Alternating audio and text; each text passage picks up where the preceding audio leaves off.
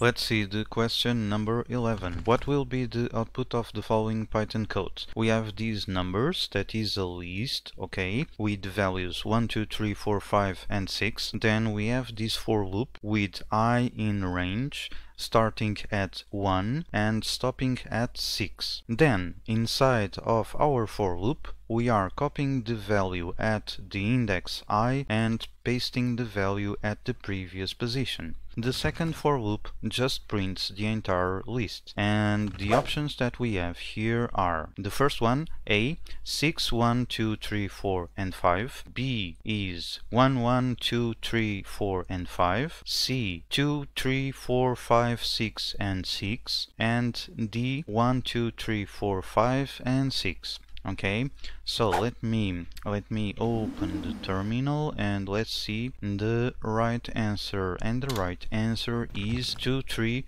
4, 5, 6, 6 is the option C.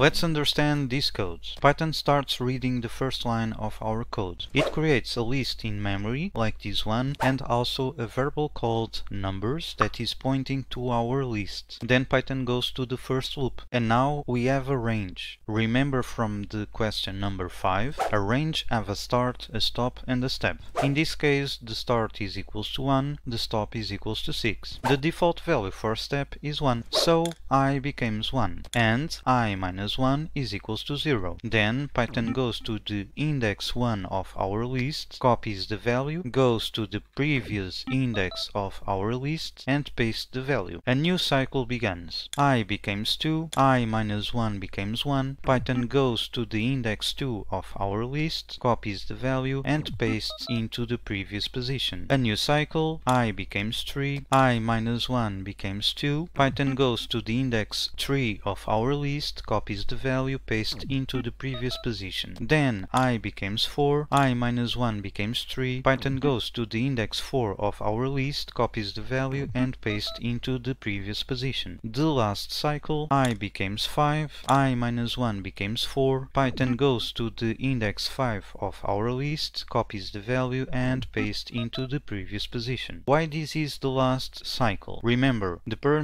stop of range is exclusive, so the number 6 doesn't count, and our first loop stops. After all of these, Python goes to the second loop, and in the second loop it will print the entire list. So what we have in the list? We have 2, 3, 4, 5, 6, and 6, and this is why the option C is the right answer.